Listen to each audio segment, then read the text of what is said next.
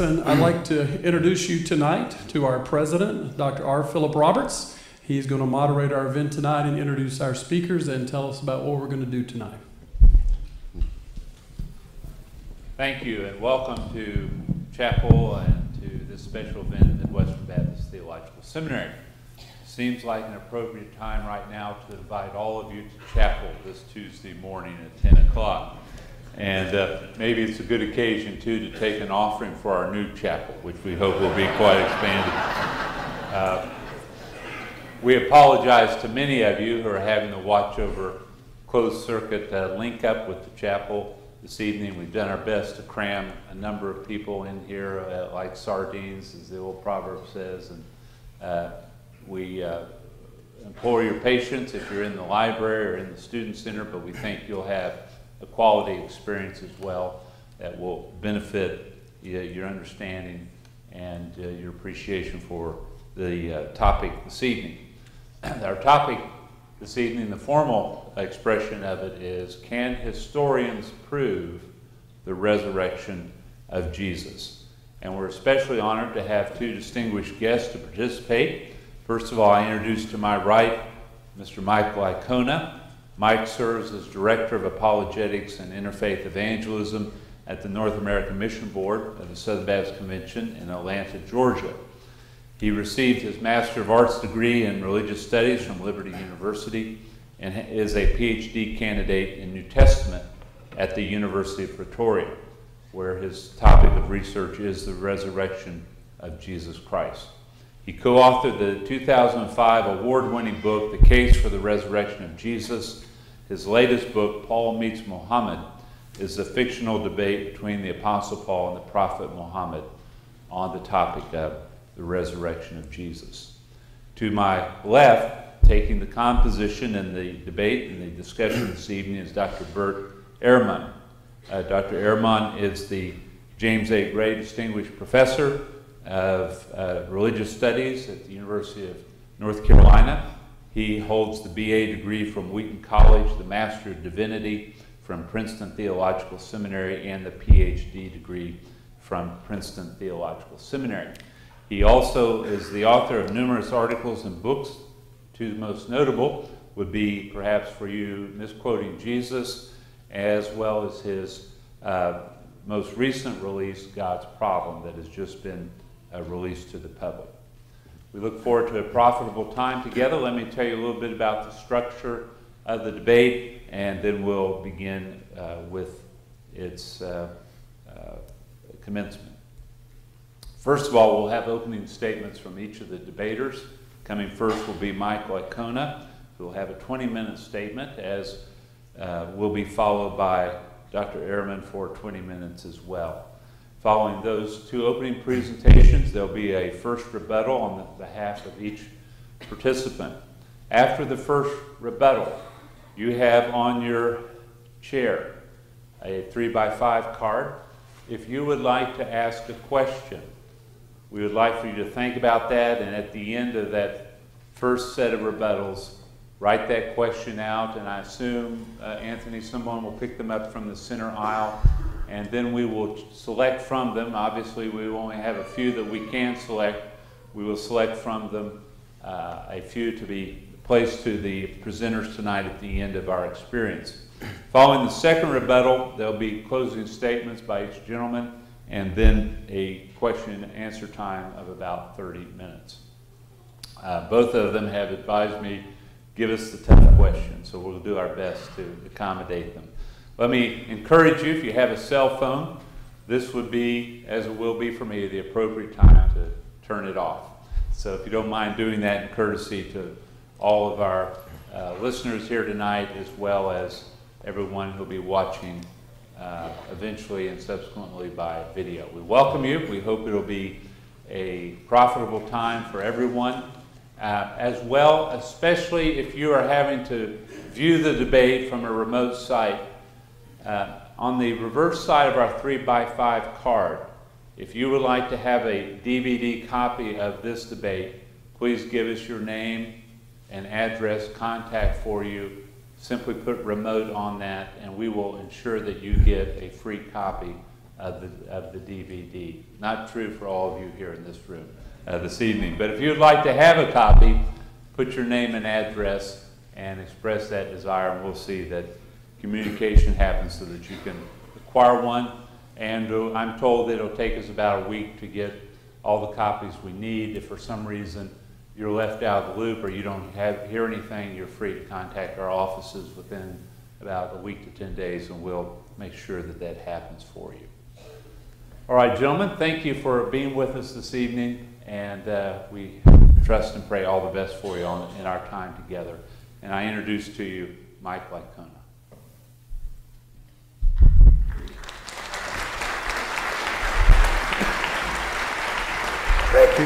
Thank you. It's great to be with you this evening. Obviously, I have a handicap to get started off. And I don't mean my voice. I'm going against Bart Ehrman here. But I also have a handicap in my voice, so please forgive me for that. Bear with me as we go through, and hopefully I'll make it through this evening. I would like to thank Phil Roberts, Midwestern Baptist Theological Seminary, and the Missouri Baptist Convention for sponsoring this evening's debate.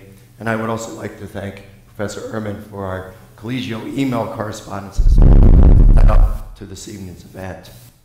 Well, a number of years ago, my wife Debbie was involved in a car accident and sustained serious injury to her back. The other driver's insurance company was stubborn and didn't want to pay the medical expenses, so it went to trial. I was one of the first witnesses called, and at one point I stated that the insurance company didn't even want to provide, didn't even want to pay for a rental car while ours was being repaired. Well, the moment I said that, the defense attorney jumped to his feet and yelled, "Objection!" And just a few moments later, the judge dismissed me, then he dismissed the jury, and then a few moments later I discovered that the judge had declared a mistrial. You see, I wasn't aware that the term insurance company was forbidden during a trial. Well, something similar often happens in the field of historical Jesus research.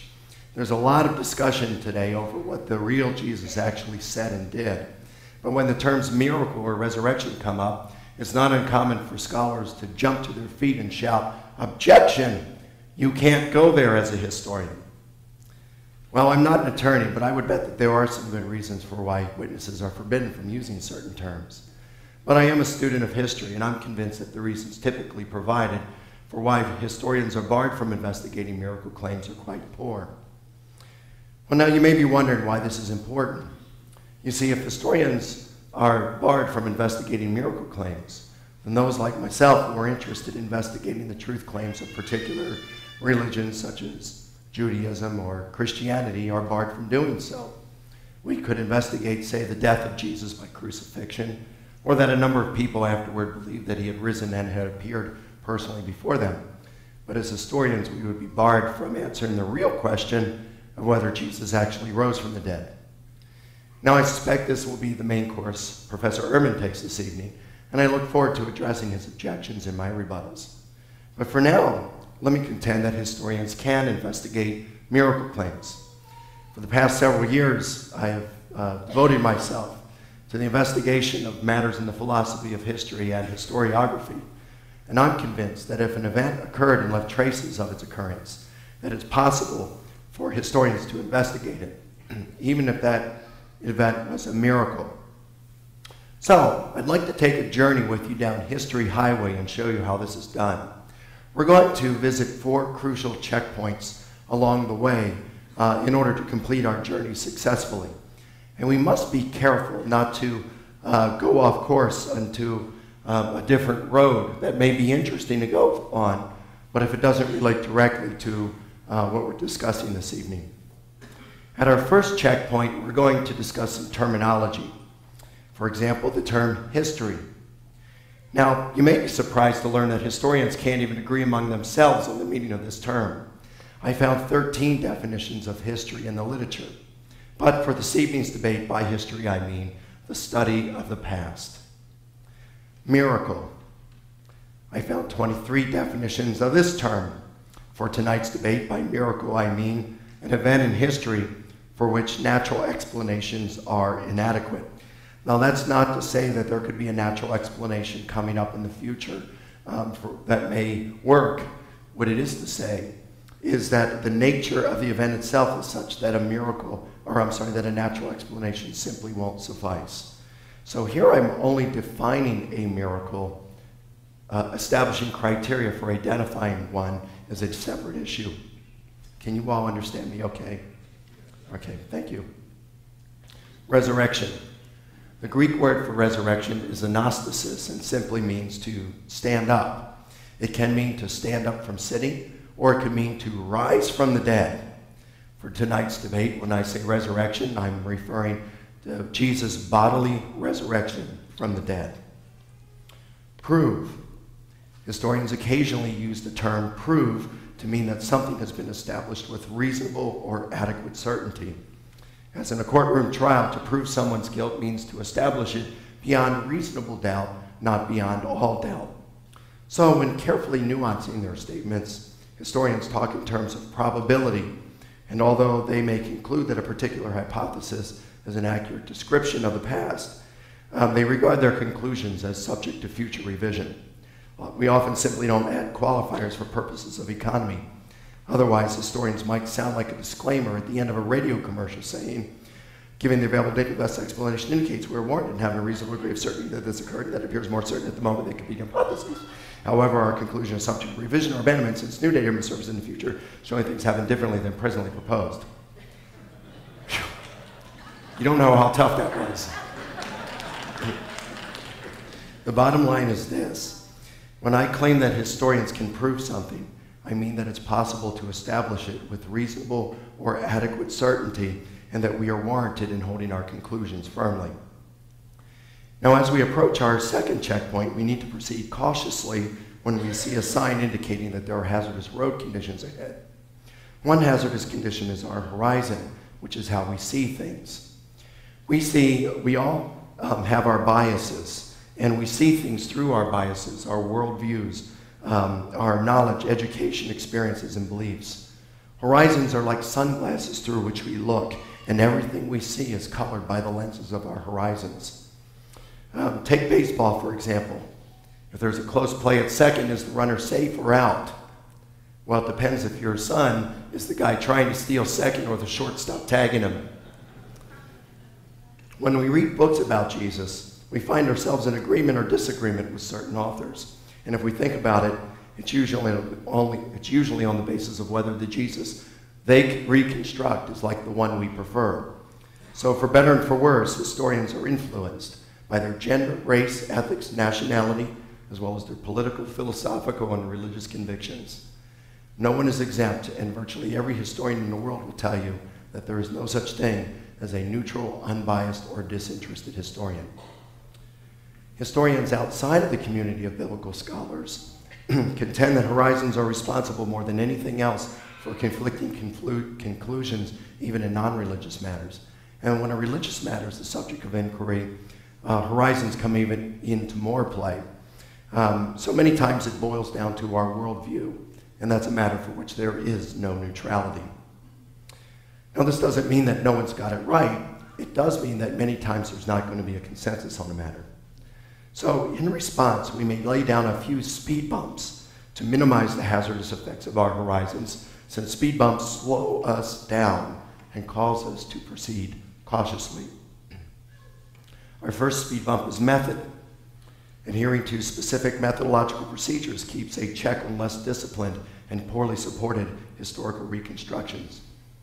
The second speed bump involves submitting one's ideas to hostile or unsympathetic experts.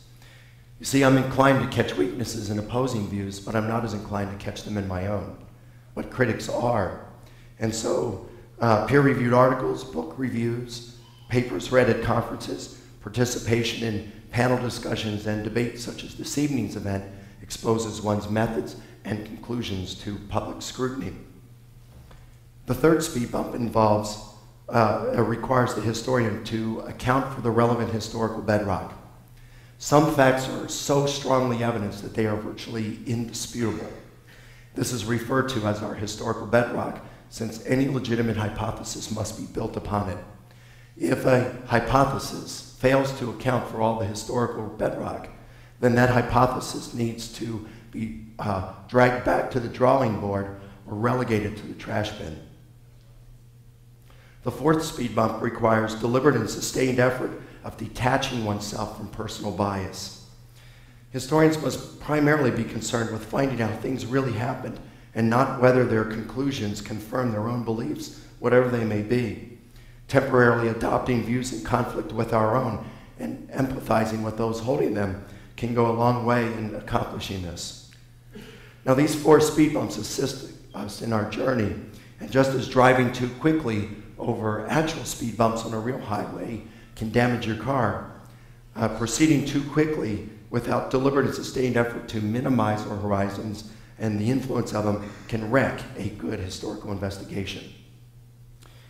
Well, we'll now stop at our third checkpoint and gather some tools needed for conducting a proper historical investigation. When historians employ method, they typically use arguments to the best explanation. This is where specific criteria are employed in order to compare hypotheses, and the hypothesis that best meets that criteria wins. Let me give you three of the most important criteria for weighing hypotheses. Explanatory scope. According to this criterion, the best explanation includes all of the relevant data.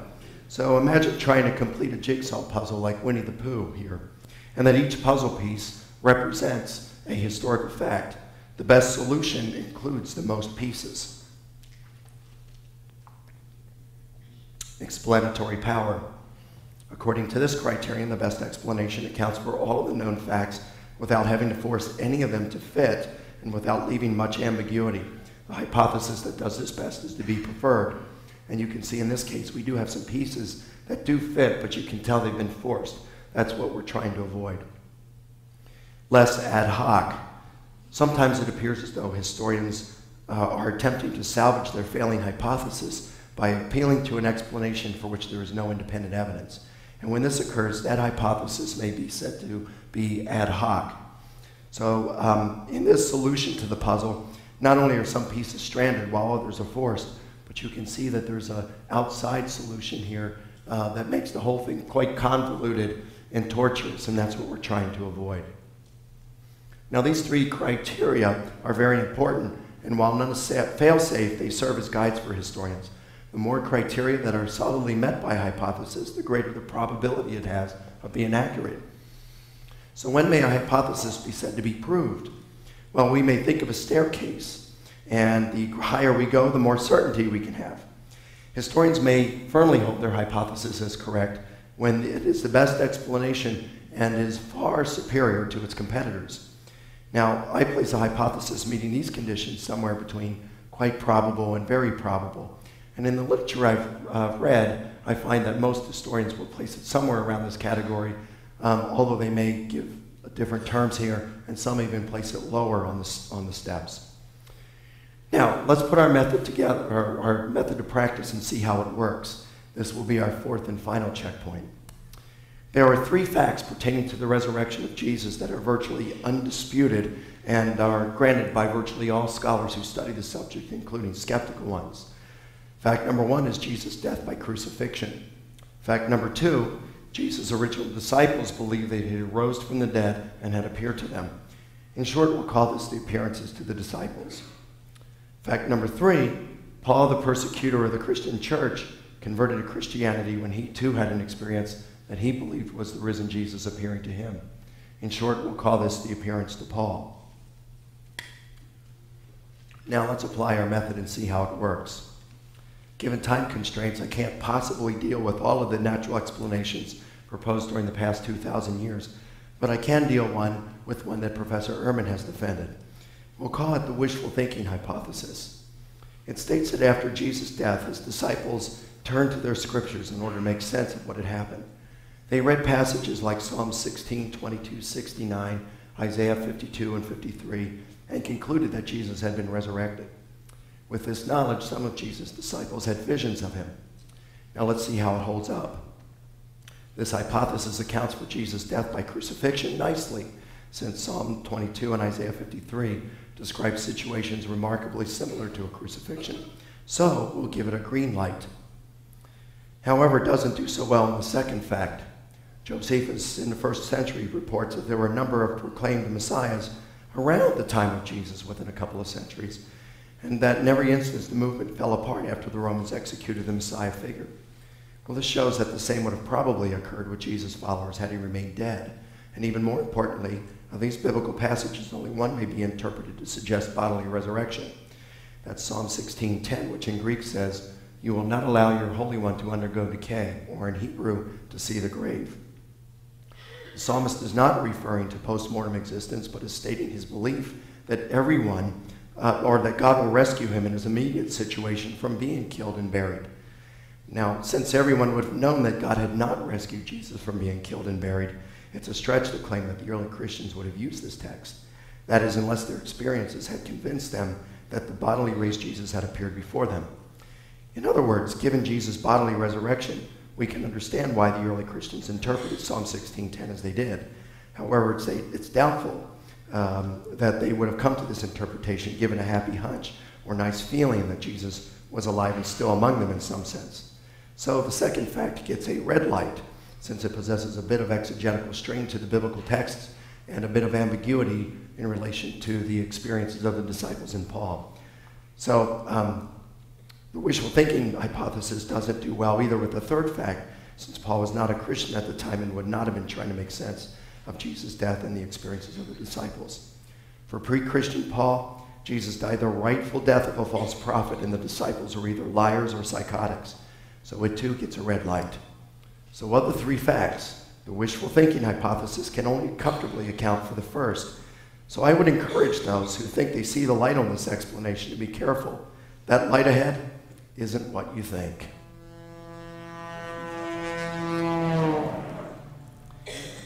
Now let's look at the resurrection hypothesis in comparison.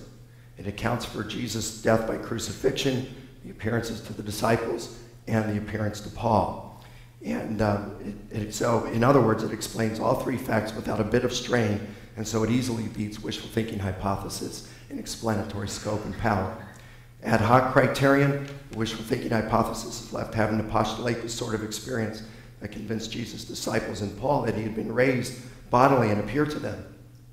I'm not going to try to do this for Professor Ehrman, but I will say this: unless he can present a scenario that comfortably accounts for these and for which there is independent evidence and support, his hypothesis will lack even greater explanatory power or possess an ad hoc component. Resurrection hypothesis doesn't have to do this, and so it easily passes the less ad hoc criterion. Therefore, when we weight both hypotheses, the wishful thinking hypothesis is very light and loses to the resurrection hypothesis on every criterion. Historically speaking, the resurrection hypothesis is far superior, and I discovered that when we perform this exercise against other hypotheses, resurrection comes out on top every time. It's the best explanation of the historical facts and outdistances competitors by a significant margin. So, we've arrived at our destination, so let's debrief on our journey.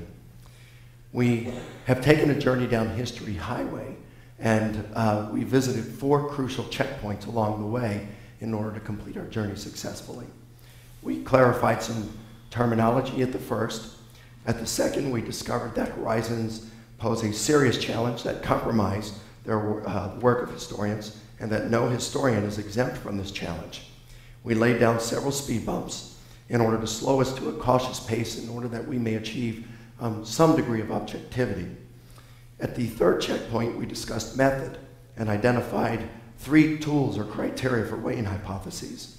When a hypothesis fulfills the 3 criteria and beats competing hypotheses hands down, the historian is warranted in holding firmly to that hypothesis as representing what actually occurred.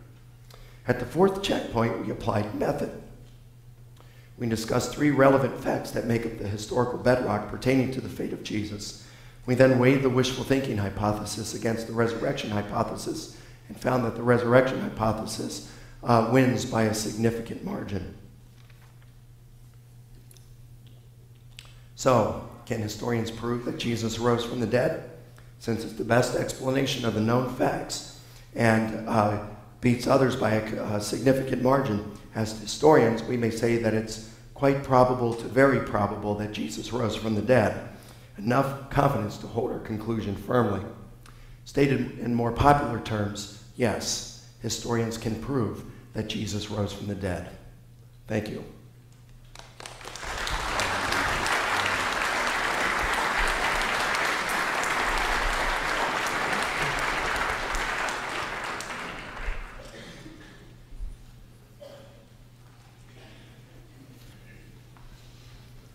I understand there's a little problem with hearing in the choir. I don't know if we can play the sound at all to help them or not. I don't know. I just refer these gentlemen back here. If you can do anything to help them, please. I rigged it. Thank you, Mr. Licona. Now we'll hear from Dr. Ehrman.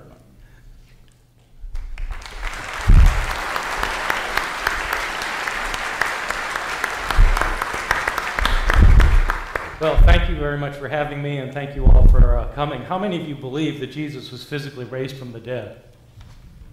Yes, right. So all day I've had these visions of Daniel in the lion's den. I don't know why, but thank you for coming anyway.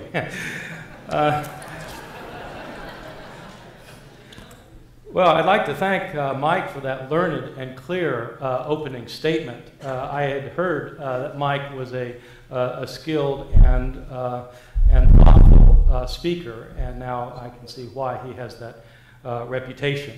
In this first speech of mine, I'm not going to be dealing directly with what he just said because I have a prepared speech, and I will try and answer his points in my first refutation. So I won't be dealing directly with what he'd say.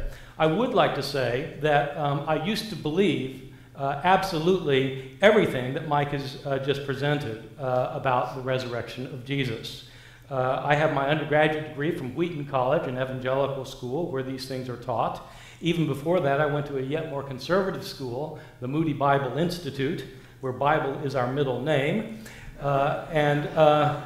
These things are taught quite avidly there. I took several courses on apologetics, the subject in which Mike is an expert. I used to believe in the physical resurrection of Jesus with my entire heart and soul. I used to preach the resurrection of Jesus, and I used to try and convince other people that Jesus, in fact, was physically raised from the dead.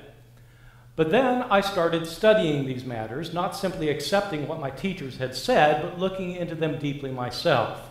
I learned Greek and started studying the New Testament in the original Greek language. I learned Hebrew and studied the Old Testament. I learned Latin, Syriac, and Coptic to be able to study New Testament manuscripts and the non-canonical traditions of Jesus in their original languages. I immersed myself in the world of the first century, reading non-Christian Jewish and pagan texts from the Roman Empire and before, and I tried, to the best of my ability, to master everything written by a Christian from the first 300 years of Christianity. I became a historian of Christian antiquity, and for 25 years now, I've done my research in this area night and day. I'm not a philosopher, I am a historian, and I'm dedicated to finding out the historical truth. In all of my study, I've had one objective: to learn the truth and to dedicate my life to it. After my years of study, I finally came to the conclusion that everything I had previously thought about the historical evidence for the resurrection was absolutely wrong. Let me begin by explaining in simple terms. This will be covering similar grounds to what Mike has just covered, but in a very different way. What is it that historians do? Historians try to establish what probably happened in the past.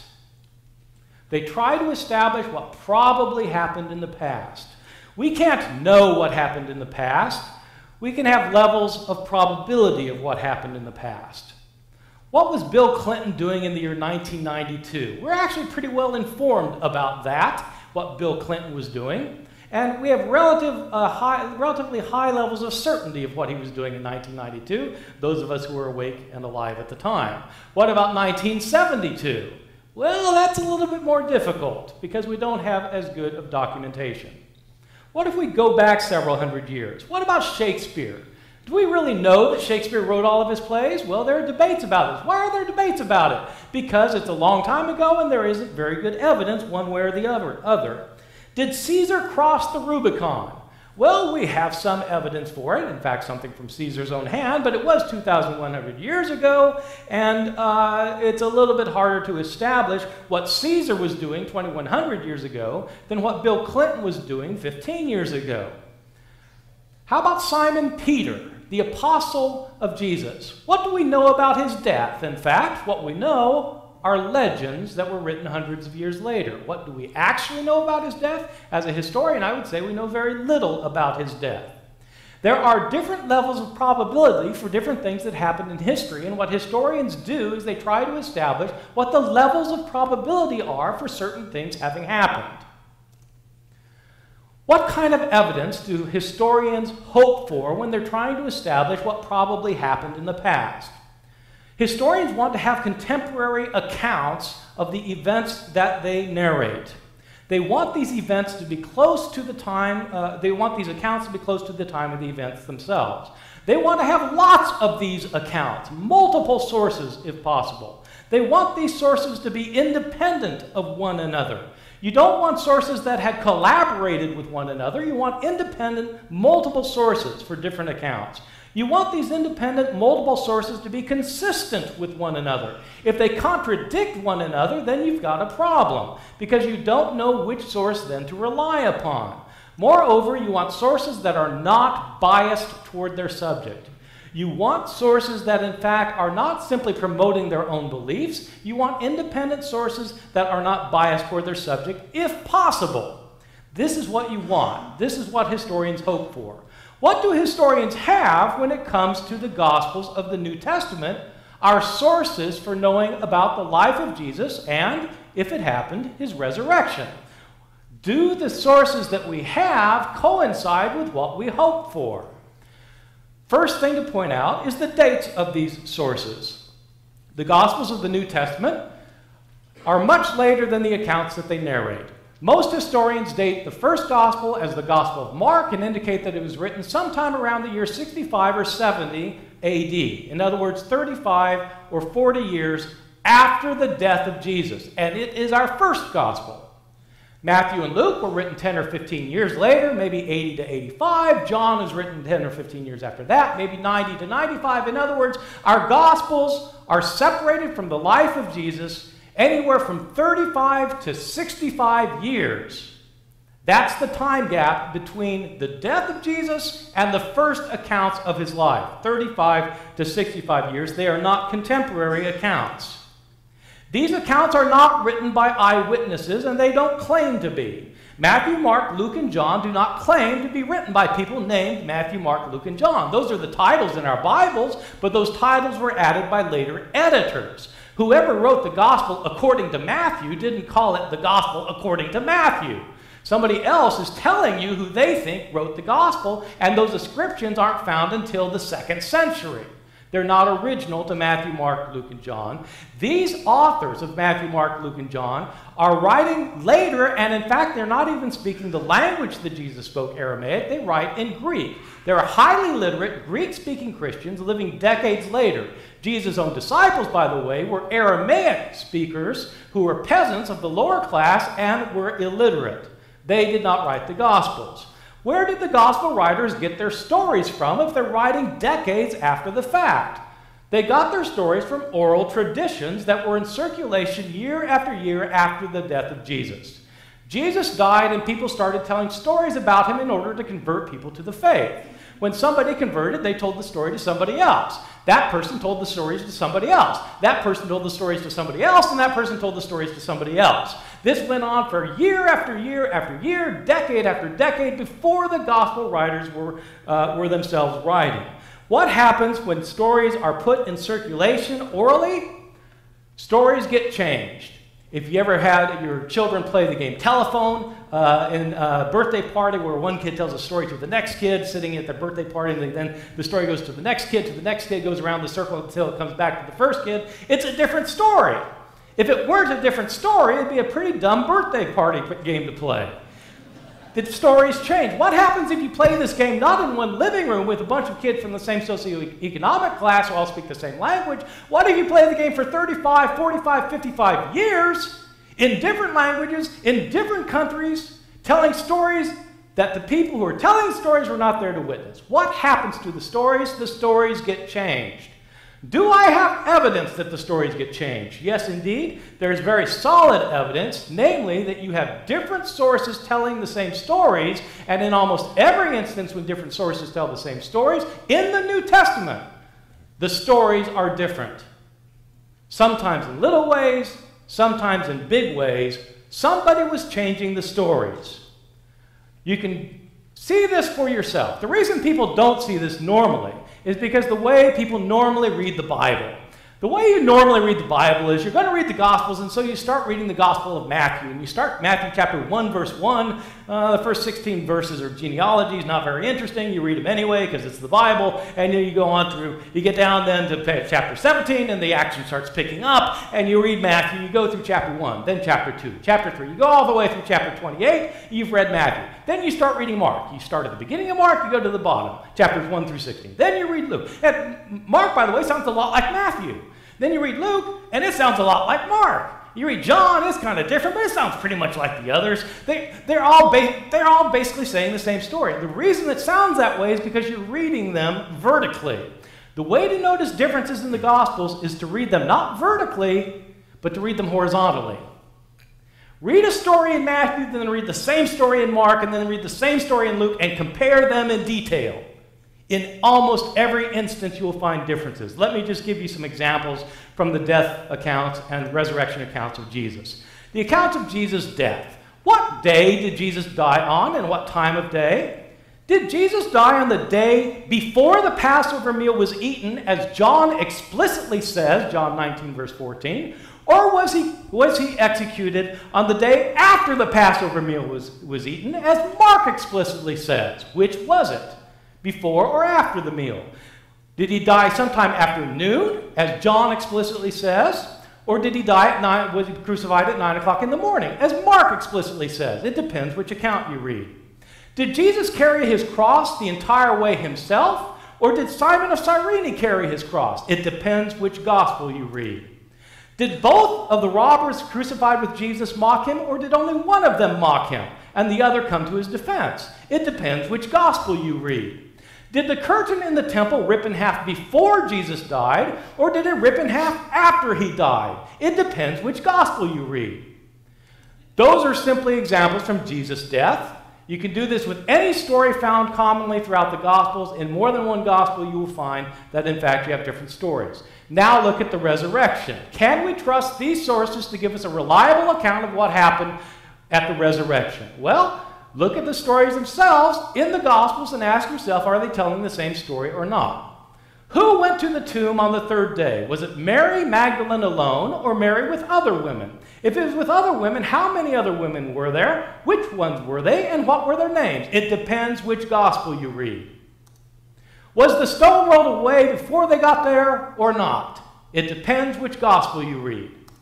What did they see when they got to the tomb? Did they see one man? Did they see two men? Or did they see one angel? It depends which gospel you read. Now, by the way, people try and reconcile all these differences. I mean, for example, with this one here, what the people will say is, well, what they actually saw were two angels. So that one gospel says it was two men because they mistook the angels for men. Another says it was one angel because there was one angel, but there was also another one. And there was also one man because there was an angel who was mistaken for a man, but there was also another one. So the way you solve the problem is you say there were two angels. In other words, you solve the problem by saying something that none of the Gospels say. That's how you reconcile it, by creating your own gospel. What were the women at the tomb told to tell the disciples? Were the disciples supposed to stay in Jerusalem, or were they supposed to go to Galilee to see Jesus? It depends which gospel author you read. Did the women tell anyone what they saw or not? It depends which gospel you read. All of these differ depending on which gospel you read. Did the disciples leave Jerusalem to go to Galilee, or did they stay in Jerusalem? Did they never leave, or did they leave right away? It depends which gospel you read. These gospels are all different from one another in their details. Are they the kind of sources that historians would rely upon for historical information? I would argue that, in fact, these are not the kinds of sources that can be relied upon by historians. Now, let me emphasize something, because I do want to get out of here alive.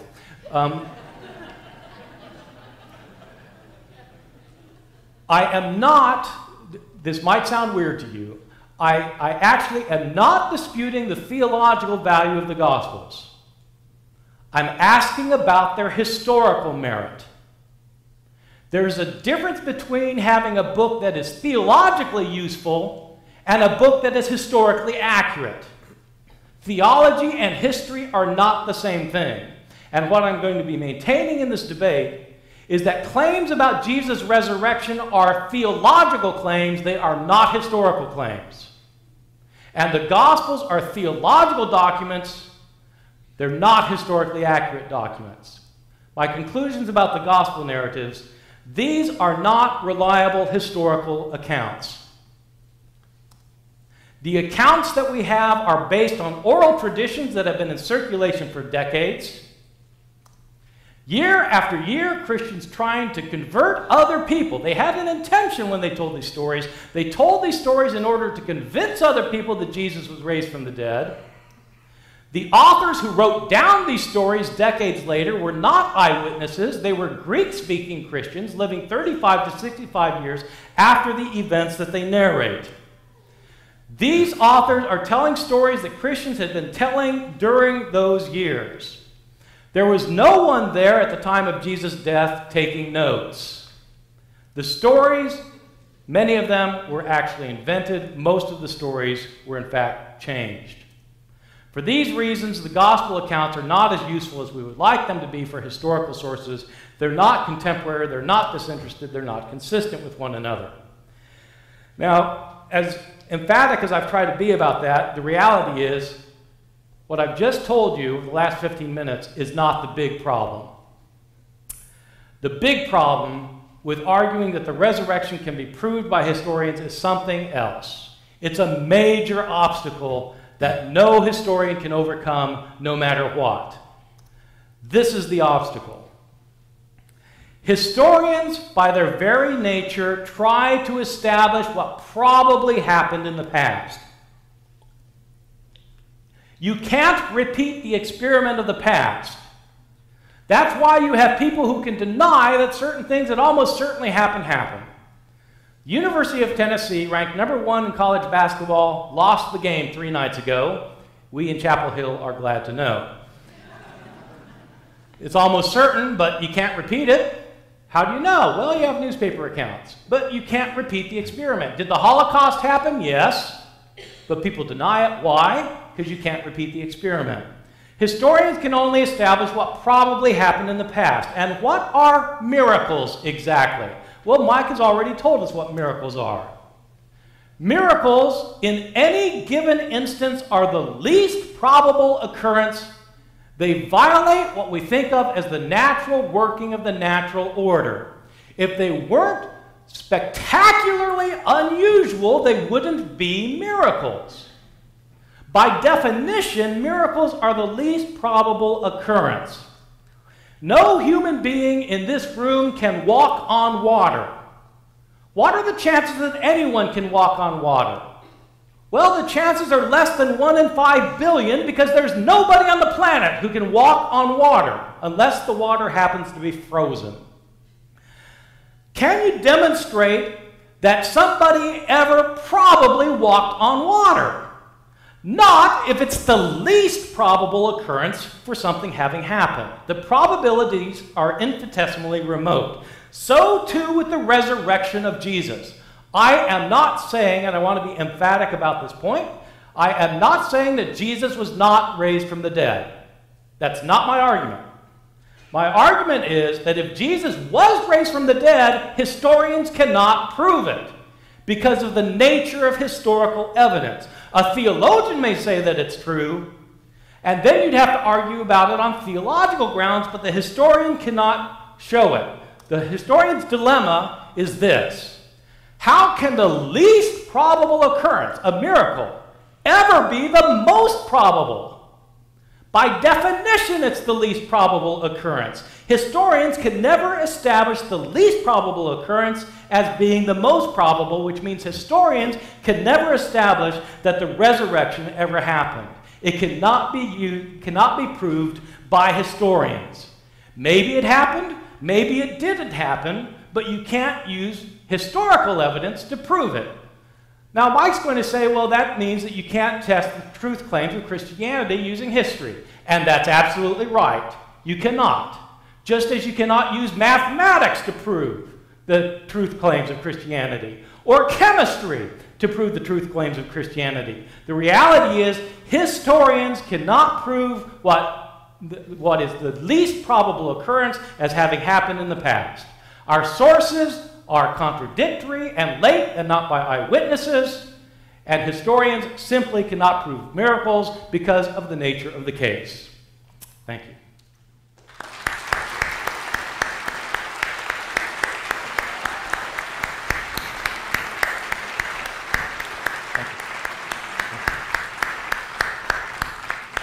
Now we'll move into our two sessions of rebuttal, and first of all, Michael.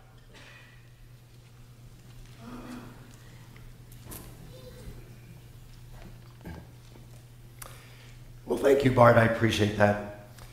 In my opening statement, I said that I would sound a lot worse than Bart does this evening.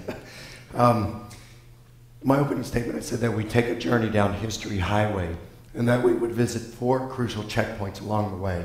So what I would like to do is to revisit each of those checkpoints in light of what Professor Ehrman just said. At our first checkpoint, we looked at definitions. And here, Bart defines miracle as the least probable explanation. I'm going to deal with that, but I'd like to reserve that until we get to the third checkpoint. At our second checkpoint, we discussed horizons and how that these can severely handicap a historian's investigation. Bart didn't comment on this in his opening statement, and I wouldn't expect him to. We agreed that he would give his negative case, and so, and we both probably agree on this equally anyway. On our third checkpoint, we discussed method, and I argued that historians use arguments to the best explanation, and they do this by applying specific criteria such as explanatory scope, explanatory power, less ad hoc. Now, here's where I think Bart's definition of miracle comes into play. He defines miracle as the least probable explanation, and I think this is very problematic, and let me explain why. If we're going to say that a miracle, if we know ahead of time that God does not exist, then certainly it's the least probable explanation. And if we knew ahead of time that God exists and wanted to act in a specific period of history, such as the resurrection of Jesus, then we would say that that particular miracle is the most probable explanation. The problem is that historians don't have this knowledge. And so they can't say that something is probable or improbable in these cases. What historians need to do is to look at the evidence without prejudice in either direction and form hypotheses based on that evidence and weigh those hypotheses using specific criteria such as explanatory scope, power, etc. This is how probability should be determined, and not according to the theological speculations that Bart imports into his historical investigation prior to an examination of the evidence. At our fourth checkpoint, we talked about applying method, and here we talked about historical bedrock as well as weighing hypotheses. For the historical bedrock, I mentioned that there are 3 facts upon which, for which virtually a consensus of historians, including skeptical ones, agree. Jesus' death by crucifixion, the appearances to the disciples, and the appearance to Paul. Now, Professor Ehrman came back and he said, well, wait a minute, the Gospels aren't as reliable as we'd like. They were written somewhere between 35 to 65 years after the events they purport to describe. They are anonymous, written by Greek-speaking Christians. It's kind of like the telephone thing, one to another, and so you have all these differences, these discrepancies within them. And so he says, these are not sources historians can rely on. They're not contemporary, not consistent, and not disinterested. But this objection, I believe, is irrelevant, and let me explain why. I did not build my case for the resurrection this evening on biblical inerrancy. I didn't build it on the trustworthiness of the Gospels, a particular dating of them, or who wrote them. One of the things I did in my investigation to minimize my own bias was to go with the facts and only those facts that were virtually indisputed by historians. That's what I built my case on. And Professor Ehrman agrees with these facts. So for example, fact number 1, Jesus' death by crucifixion. He says one of the most certain facts of history is that Jesus was crucified on orders of the Roman prefect of Judea, Pontius Pilate. Fact number 2, the appearances to the disciples. It is a historical fact that some of Jesus' followers came to believe that he had been raised from the dead soon after his execution. We know some of these believers by name. He goes on and explains Paul, and he also says these others also claim to have seen him alive afterward. Fact number 3, the appearance to Paul. There is no doubt that Paul believed that he saw Jesus' real but glorified body raised from the dead. Paul taught that resurrection meant the total transformation of his body. So we can see that Professor Ehrman agrees with these 3 facts, and rightly so. Virtually every scholar in the world who studied the subject agrees on these, including skeptical ones. So what I'm saying is, the case that I built for the resurrection, despite Bart's hesitancies about the Gospels, my case has been built upon 3 facts that are virtually indisputable. And just as survivors of the Titanic contradicted one another in whether the ship broke in 2 prior to sinking or whether she went down intact, no one therefore concluded that the Titanic didn't sink. They just said that there were peripheral details that we just don't know the answer to. And I would love to discuss some of these in the Q&A period. I just don't think that they're pertinent for tonight's debate. And so what Professor Ehrman's going to have to do is attack the method that I've applied, my approach to these 3 facts, rather than the sources themselves, because he still thinks that they're reliable enough to get these 3 facts. Now, for the second half, we discussed weighing hypotheses. The first hypothesis had to do with the wishful thinking hypothesis, and Professor Ehrman didn't comment on this in his opening statement, and again, I understand that. That's fine. Perhaps he can address this in his rebuttal. That's forthcoming. Excuse me. Regarding the resurrection hypothesis, he said this is a theological hypothesis, not historical.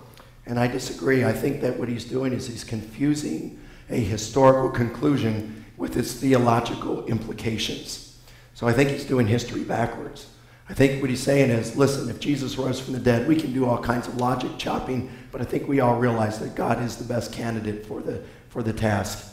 And he's saying, well, but historians can't get to God, at least as historians. And so that eliminates and makes this whole practice of analyzing the resurrection as illegitimate. I don't think so. I think what historians can do is analyze the data, weigh hypotheses, and come up with a historical conclusion.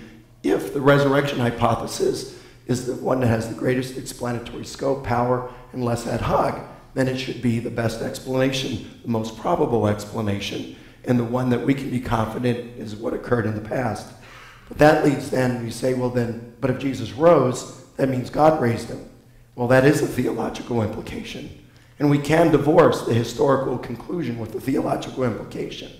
So we could conclude as historians that Jesus rose from the dead without going on to the second question and saying, God raised Jesus from the dead.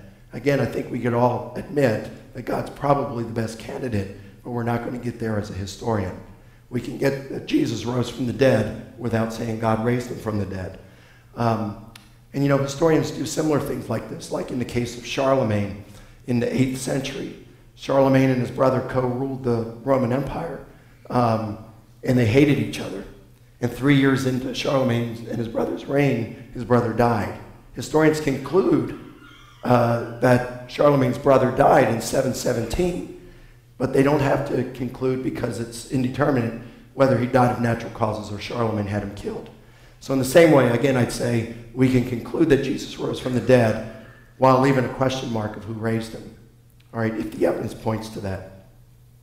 So let me just conclude this first rebuttal by just saying, in terms of historians analyzing miracle claims, I'm not the only one who's saying that historians can do this. In the 2006 theme issue of History and Theory, it focused on religion and history, and numerous historians acknowledge that we are now at a turning point that the interaction between religion and history is not where most historians have thought, and that we need to reassess our attitudes toward religious phenomena and either revise or defend our methods. Many of the contributors noted a philosophical bias against miracles on the part of many historians. This recognition is also taking place amongst a number of biblical scholars as well. For example, Sarah Coakley, a distinguished professor at Harvard, writes that New Testament scholarship of this generation is often downright repressive about supernatural events in general and bodily resurrection in particular.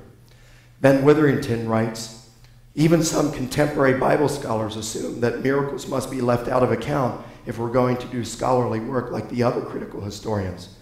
This is a carryover from the anti-supernatural bias of many Enlightenment historians, but it seems a very odd presupposition today. Our postmodern world is experiencing a newfound openness to miracles, magic, the supernatural, the spiritual, or whatever you may want to call it. So even though there are numerous biblical scholars and historians who believe they're prohibited from investigating miracle claims, a number of professional historians and biblical scholars are calling for a new paradigm. So I think the epistemological ice age of modernity is coming to an end. Spring is in the air, the trees are blooming, birds are singing, and the air is warming to the investigation of miracle claims. And those scholars who exercise their rights to do so will find themselves amid a growing number of colleagues. So in just summarizing, I think we've seen that the case that I presented, that historians can prove that Jesus rose from the dead, still stands, and that Professor Ehrman's arguments to the contrary fail under critical scrutiny. Thank you.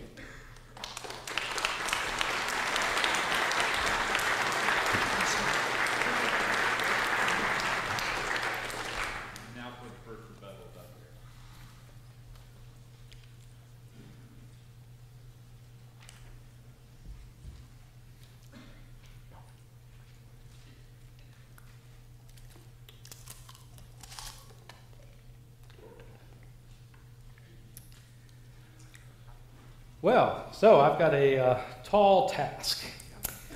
Mike wants to insist that there are 3 undisputed facts that prove that Jesus was raised from the dead historically. The facts are that Jesus died by crucifixion, number 1. Number 2, that his disciples afterwards came to believe that he had been raised from the dead on the basis of what they said were appearances to them, number 2. And then number 3, that the Apostle Paul converted.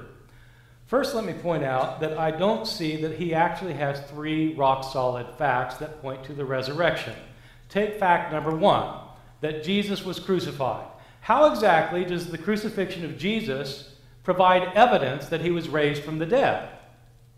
There were thousands of people who were crucified in the first century. Is this evidence that thousands of people were raised from the dead? Some people have the mistaken idea, of course, that Jesus alone was crucified. And when you see artistic representations, often, of course, you'll see Jesus nailed to the cross and the 2 robbers tied to the cross. Have you noticed that? Why is that? Well, it's to show that Jesus suffered more than anyone else. In fact, lots of people suffered crucifixion. In the year 70, when the Roman general Titus overthrew Jerusalem after a 2.5-year siege of the city of Jerusalem, they breached the city walls. They went in to slaughter the opposition. Titus crucified all of the opposition, so much so he ran out of lumber. Crucifixion was a common form of execution in the Roman Empire for the lowest of the low. The fact of crucifixion simply shows that Jesus was executed for some kind of crime against the state. It has no relevance to whether he was raised from the dead, any more than the crucifixion of anyone else is evidence that he was raised from the dead. So we no longer have 3 rock-solid facts that point to resurrection. We have 2. The crucifixion is irrelevant to the question. So let's look at these 2. The disciples believed in Jesus because he allegedly appeared to them, and Paul was converted.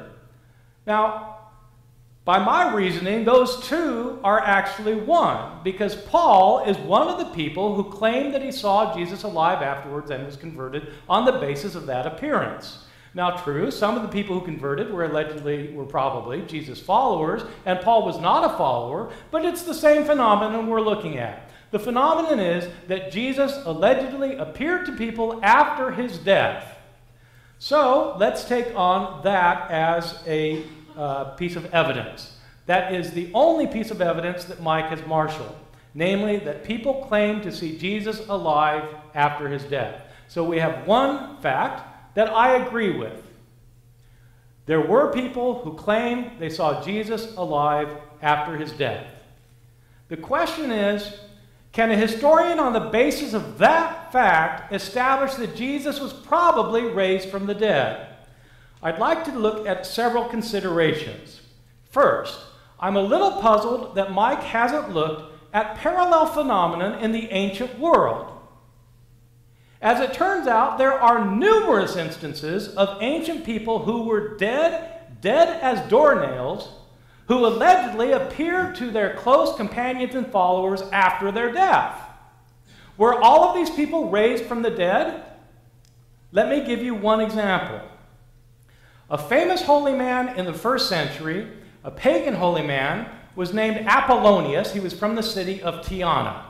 We know about Apollonius and the life of Apollonius because one of his later followers wrote down an account of his life. Apollonius had a life that was very interesting indeed. Before he was born, an angelic visitor came to his would-be mother and told her that she was going to bear a special son. Her son would not be a mere mortal, her son would be the Son of God. He was born supernaturally. After his birth, as a young boy, he impressed the teachers of his people with his religious knowledge that was superior in every way. When he became an adult, he left his home and went from one village and town to the other, preaching his message that people shouldn't be concerned about material things in this world, people should be concerned with the spiritual things in life. He gathered a group of followers around him who were convinced that he was the Son of God, and he confirmed their belief by doing miracles. He could cast out demons, he could heal the sick, and he could raise the dead. At the end of Apollonius' life, he got in trouble with the Roman authorities, who ended up putting him on trial. But he ascended to heaven, and afterwards he appeared alive to his followers, and his followers talked about it. Some of them wrote books. One of the books has survived. Now, if the rock-solid evidence of Jesus' resurrection is that somebody claimed they saw him alive afterwards, then I think we have rock-solid evidence that Apollonius of Tyana was raised from the dead. How is it any different? And it isn't just Apollonius who is a candidate for resurrection from the dead. What about Romulus? What about Heracles? What about Cleomedes? What about all the other people from the Greco-Roman world who were allegedly seen by their followers after their death? Are they all people who have been raised from the dead? If Mike wants to base his argument solely on this one fact that he says is not based on biblical inerrancy, which, by the way, I didn't mention because I didn't think he did hold a biblical inerrancy. If he wants to hold this not on the basis of biblical reports, but on this one idea that people later said they saw him alive afterwards, then what about these other people? Secondly, what about modern people who are seen after their death? It turns out there's an entire literature of studies done by experts, psychologists, social historians, parapsychologists, about people who have visions of loved ones after their death. Why hasn't Mike investigated this information? As it turns out, it's a very common phenomenon for people to claim to have seen somebody that they were close to after their death. These occurrences are well documented. Sometimes the person comes to a person through a wall or through a door and disappears as suddenly. These people are not seen to be ghosts. They're seen to be real physical people who can be touched and held and experienced. Sometimes these people are seen by multiple people at the same time. Maybe some of you even have had an experience of a loved one whom you were sure that you had some experience of after their death. Does that mean that they were raised from the dead? Jesus' disciples claimed they saw him alive afterwards. So have many thousands of people not just in American culture, but cross-culturally throughout the world. This is extremely well documented. Well, were all those people raised from the dead? If this is the only piece of evidence you have for a resurrection, and other people meet the same criterion? Third, we have appearances of other religious figures that are well documented in the modern world. In 1968 to 69, in Zaytun, Egypt, at the Coptic church, where both Muslims and Christians were gathered, the Mother Mary appeared, Virgin Mary, the Blessed Virgin Mary herself. She appeared over a number of months between 1968 and 1969. Believers and unbelievers claimed that they saw her. The total was over 10,000 people who claimed that they saw her. Now, as a historian, am I going to say that the Virgin Mary actually appeared to these 10,000 people? Well, if I follow Mike's criterion, I think I have to say that, because we have 10,000 eyewitness accounts of people who claim they saw the Virgin Mary. Do I personally think she appeared to them? No. But as a historian, can I prove it? No. Here's what I think happened with the historical Jesus. Jesus had an avid following among his disciples who were convinced that he was somebody special. Jesus proclaimed that God was going to intervene in history and overthrow the forces of evil and bring in a good kingdom on earth. Jesus believed that there were evil forces in the world, demons and sickness and sin and death, that this world was controlled by the forces of evil, but that God wasn't going to allow it to go on forever, that God was going to soon intervene and overthrow the forces of evil to bring in a good kingdom on earth. This kingdom was going to happen very soon, according to Jesus. In his first recorded words, Mark chapter 1, verse 15, Jesus said, "The time has been fulfilled. The kingdom of God is at hand. Repent and believe the good news." This is what scholars call an apocalyptic image. An apocalyptic image meaning an image of the end time that is soon to come. The time has been fulfilled, says Jesus. In other words, there's a certain amount of time allotted for life in this age, this evil age run by the forces of evil. It's almost over, though. Soon God is going to intervene and overthrow those forces of evil. The kingdom of God is at hand, says Jesus. As he says elsewhere to his disciples, "Truly I tell you, some of you standing here will not taste death before they see that the kingdom of God has come in power." The disciples would see the kingdom of God come. God was going to intervene. He was going to vindicate his righteous ones. And who was more righteous than Jesus? Jesus went to Jerusalem the last week of his life, entered into the temple, overturned tables in the temple, upset the ruling authorities who decided to have him arrested and taken out of the way. They subjected him to crucifixion, a form of death that was reserved for the lowest of the low. His disciples had hoped that he would be the one who would restore the kingdom to Israel. And then he was killed. They loved him. What are they to think? God was soon going to intervene on behalf of his righteous people. He would vindicate his righteous ones. The disciples of Jesus came to believe that God did vindicate his righteous one, Jesus. Just as so many thousands of people have since, his disciples after Jesus' death had visions of him. They experienced him as still in their lives. They remembered his words, but they also had some kind of experience of him, a real tangible experience of him where they could feel him and touch him and talk to him. Just as widows today sometimes experience their dead husbands, or as children today experience their dead parents. They had experiences of Jesus, experiences that happened multiple times. throughout history and still down till today. On the basis of their experiences, they believed that Jesus had been raised from the dead. What would be more natural? They saw him.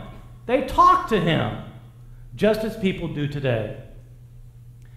Historians cannot prove that Jesus was raised from the dead. And I should point out that I think Mike is being a little bit slippery when he says that it's possible to say that Jesus was raised from the dead, but that maybe God didn't do it. Well, who else did it? If you're not going to say God raised Jesus from the dead, then as a historian, I want you to tell me who did raise Jesus from the dead. And if you're going to say God did it, then you're making a theological statement, not a historical statement. It's a statement about God and God's activities. It's a statement about a miracle, the least likely occurrence. Which is more likely? That the followers of Jesus who loved him had visionary experiences of him after his death, visionary experiences that are documented thousands of times, or that God raised him from the dead, a unique miracle that would have happened only once. Which is more historically probable? If you're a historian, you can only deal with probabilities. You can only deal with what most probably happened, not with what least probably happened. If you're a Christian, you are welcome to believe that Jesus was raised from the dead. But that is a theological belief that you have about something that God did. It is not based on historical proof, because the historical proof cannot be adduced. Thank you.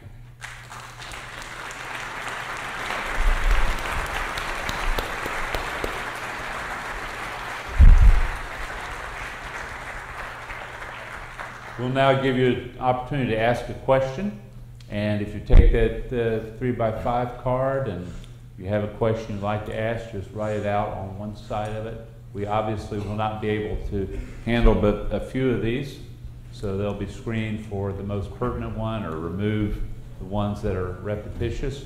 And if you have already written your question out, just, if you will, move them to the center aisles. These gentlemen will pick them up, and then at the end of our time together, they will address those and speak to them.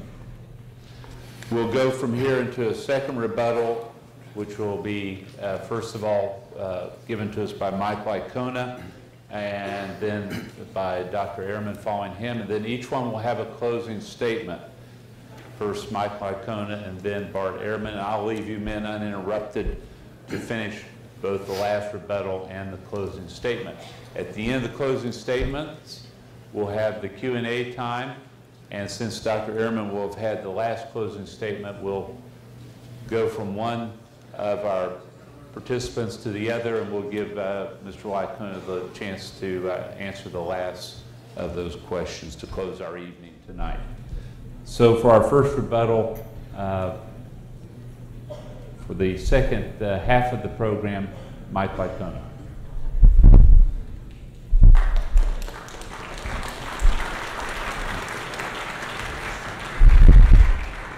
Well, thank you. Again, I said tonight we would take a journey down history highway and stop at 4 checkpoints. So I'd like again to revisit those 4 checkpoints in light of what Professor Ehrman has just said. In terms of the first checkpoint, the definition of history, nothing further was said here. Horizons, nothing further at the second. On to the third. He did say, again at the very end, he said that historians can only deal with what most probably occurred. And I agree with that. But I would say that that is just half true, because the point that he's trying to make, it's the wrong half. It doesn't coincide with, let me put it this way. I agree with him that historians must choose the most probable explanation.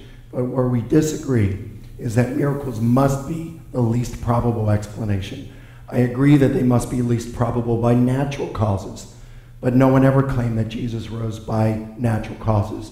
The claim is that God raised Jesus from the dead, and if God exists and wanted to raise Jesus, there's no reason why this shouldn't be the most probable explanation. The difficulty for historians is we can't know whether God wanted to raise Jesus. And so we have to leave this in terms of prior probability to be settled by which hypothesis fulfills the criteria best of explanatory scope, power, etc.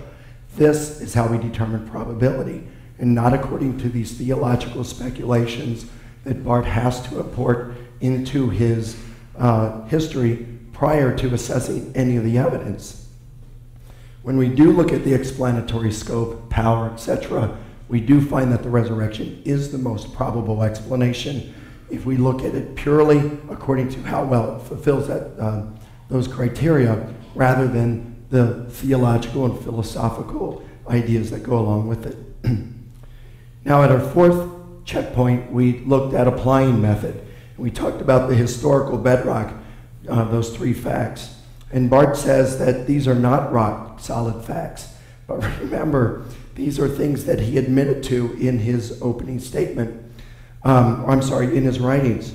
He admits that Jesus' death by crucifixion is one of the most certain facts of history. He admits that it is a historical fact that some of Jesus' followers came to believe that he had been raised from the dead, and that Paul, he says of Paul, there is no doubt that Paul believed that he saw Jesus' real but glorified body raised from the dead. So it's this transformed physicality of the body that is raised from the dead. So he believes on these three facts right here and counts them as facts. He says, well, you can't have, or just because you have a crucifixion, these were common, it doesn't mean a resurrection. I never said it did, but you can't have a resurrection without a death now, can you? And so that's why I said Jesus' death by crucifixion. In terms of the appearances to the disciples and the appearance to Paul, the reason I distinguish them is because not only was it his friends who believed that he rose from the dead, but also a sworn enemy. Someone who would be the equivalent of a modern Osama bin Laden, who, imagine Osama bin Laden, he comes out of appears before his group someday, and you hear all these gunshots and yelling, and he comes out and says, brothers, I'm here to tell you, I was in a cave the other day, and I was praying with my colleagues, and a loud voice bellowed throughout the cave, and a bright light came in the cave and said, Osama, Osama, why are you persecuting me? He said, well, who are you, Lord? And he said, I am Jesus whom you are persecuting, and so forth. And I'm here to tell you today, Muslim brothers and sisters, that Jesus is Lord, and we need to follow him. And they pelt him with stones. That's the big difference between the disciples believing and Paul believing. Now, Professor Ehrman makes an issue out of the parallels, but I don't think that these are very effective. For example, he mentions Apollonius of Tyana. What we need to do is we need to compare the sources, like are there early sources, multiple sources, eyewitness sources, embarrassing sources? Are there any plausible naturalistic explanations? And when we look at Apollonius of Tyana versus Jesus, we see that Apollonius fails in every single one of these categories, whereas Jesus passes. The earliest account that we have, 125 years after the death of Apollonius. We don't have multiple sources. We only have the one source. Yes, there were others, but we don't have them. And we could add more sources about Jesus if we're going to go that way. Eyewitnesses, we don't have that with Apollonius. Embarrassing? No, because Philostratus, his only biographer, was very pro-Apollonius. In fact, there are reasons to suspect that this was perhaps propaganda meant to answer the Christian view. So there are plausible naturalistic explanations, but the thing with Jesus' resurrection passes in every one of these categories. Regarding Romulus, he mentioned that, well, we're not even certain of his death. That's not mentioned in the historical records. So that's why death is important. We do at least have an apparition of the dead. And this is something that Professor Ehrman mentioned, and he said, well, Mike just hasn't studied the literature on this, and I have. In fact, I noticed the book Resurrecting Jesus by Dale Allison. I wrote the review for a review of biblical literature on that book, and in fact hosted a panel discussion at AAR and EPS this past fall, where Professor Allison gave a paper on his studies about apparitions from the dead, and it was responded by Gary Habermas, William Lane Craig, and Stephen Davis. I think apparitions of the dead actually occur. I have no problems with that. I have a friend in Virginia Beach named Pat Ferguson who's told me of an amazing corroborated account of an apparition of the dead. Just the other day I was talking to my friend Bill Johnson down in Atlanta, Georgia, who had an apparition of the dead just last week, and he's had them before, and some of these are corroborated. So I do believe in these, but in no case do these people go back and check the person's tomb. They don't think that it's a bodily resurrected of a transformed corpse. So I do believe that sometimes you have these apparitions of the dead. I don't have problems with that. In terms of the Virgin Mary in 1968-69, I haven't really looked into this, I must confess. So I can't really comment on this. If there were 10,000 or plus eyewitnesses to this, I would just say that if I were to look in it, I would have to weigh the hypotheses. I'm not Catholic, so my bias to begin with would be to say that there must be a naturalistic explanation. But as a historian, I would have to be open to this. I would have to weigh hypotheses and be open to a phenomena going on. Could I prove that it's the Virgin Mary? No. Could I prove that this was perhaps a supernatural event? Well, maybe. Maybe I'd have to be open to that as a historian if there were no plausible naturalistic explanations and if this happened in a context that was charged with religious significance, which I'd be happy to unpack if Professor Ehrman would like me to. Regarding the weighing of hypotheses, he brought up the wishful thinking hypothesis, and he stated what he thought happened, but he didn't defend it. And it's easy to just state, I could say Jesus rose from the dead, but unless I give evidence for it, it falls on deaf ears. So I'm still waiting to hear Professor Ehrman's explanation for that. Again, it lacks explanatory scope, power, and may possess an ad hoc component. Regarding he says if God didn't do it with the resurrection, who did? Well, as historians, as I mentioned in my first rebuttal, we may have to leave that as a question mark, but that doesn't justify us saying that Jesus didn't rise from the dead just because we can't stomach the possibility that maybe a God did it. I think that's doing history backward. And we have to divorce ourselves of our theological and philosophical presuppositions for the most part in terms of our beliefs about God when we are doing a historical investigation. Let me just give a real quick analogy. Let's say that during his next rebuttal, Bart drops dead. I hope that doesn't happen. We'll say he does. And a couple of physicians come up and work on him, and the paramedics come in after an hour. They declare him dead. And at that point, Phil Roberts jumps up and says, Bart, God did this in order to show you that your journey from Christianity to agnosticism was wrong-headed. Now, in the name of Jesus, get up and walk. And at that moment, he opens his eyes and stands up. Well, maybe he would say, whoa, whatever happened, I don't understand what happened there, but it wasn't a miracle because we can't know that. And I would say, no, I think it was a miracle. Maybe we can't say anything about the God who did that as historians, but we could say that a miracle has happened here. So in conclusion, I think I'd just say that I think my case that historians can prove that Jesus rose from the dead still stands, and Bart's contentions to the contrary continue to fail under critical scrutiny.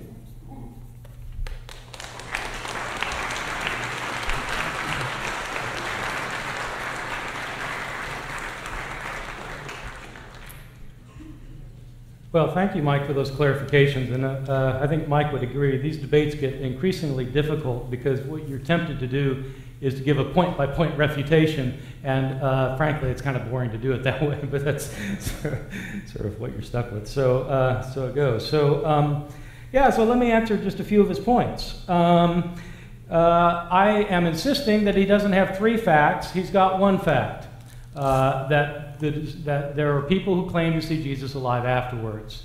He says that his first point, that Jesus was crucified, is necessary because if he wasn't crucified, he wouldn't be raised from the dead. That's true. Yes, right, okay, fine. But it's not evidence that he was raised from the dead. Well, we're not talking about just bedrock facts. If you want to talk just about bedrock facts, you could say things like, Jesus came from Galilee. It's a bedrock fact. Does it have anything to do with the resurrection? No. Jesus' parents were named Mary and Joseph. Bedrock fact. Does it have anything to do with the resurrection? No. Jesus had brothers, one of whom was named James. Bedrock fact. Anything to do with the resurrection? No. Jesus was crucified. Bedrock fact. Anything to do with the resurrection? No. Yes, he had to die. We all have to die. And to argue that the difference with Romulus is that we don't have any account of his death, I think the alternative is to say that Romulus never died. And none of us thinks that. So the reality is we do have accounts of Romulus and others being seen or disappearing from this earth and showing up in heaven after their death. It was a very helpful point for him to clarify that his second and third facts, that Jesus' disciples claimed to see him alive afterwards and Paul saw him alive afterwards, are two different things, because one you have his friends and the other you have his enemy. Absolutely, very good point. It's a great point. So let's talk about this for a second. Are we going to say that when somebody converts from being an enemy to being a friend, that is evidence of a miracle? Let me give you an example. A well-known example from the Middle Ages of one of the most famous Jews of the Middle Ages, Shabbatai Tzvi, who was thought to be the Messiah by many Jews, who in fact thought of himself as the Messiah, but near the end of his life converted to Islam. He joined his enemies. Does that show anything about the truth claims of Islam? Does that show that Muslims are right and that Jews are wrong theologically because somebody converts from being an enemy to being a friend? Paul did convert from being an enemy to being a friend. It's not unheard of. In fact, it happens a lot. Mike might point to me as an example.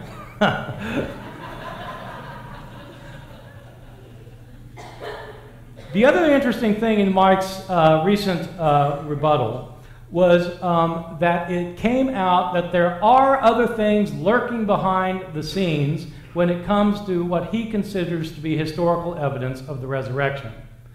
He didn't mention these things in his beginning speech, and so I haven't referred to them in my rebuttal, which is in contrast, by the way, with Mike attacking my wishful thinking hypothesis that I haven't talked about because it's not the position I'm taking. So his rebuttal of it is somewhat beside the point because it's not what I'm arguing. Mike, on the other hand, appears to have a couple things lurking behind the scenes that he's seeing as evidence. The two things that he's relying on are the reliability of our sources and the fact of an empty tomb. This became clear in his rebuttal, and I don't want him to deny it because I just heard him talk about them. When I talked about Apollonius, he said the difference is that with Apollonius we have late sources, they are not eyewitnesses, and they are biased. That's what he said. Now, that's what I said about our sources for the resurrection of Jesus, and he said it was irrelevant.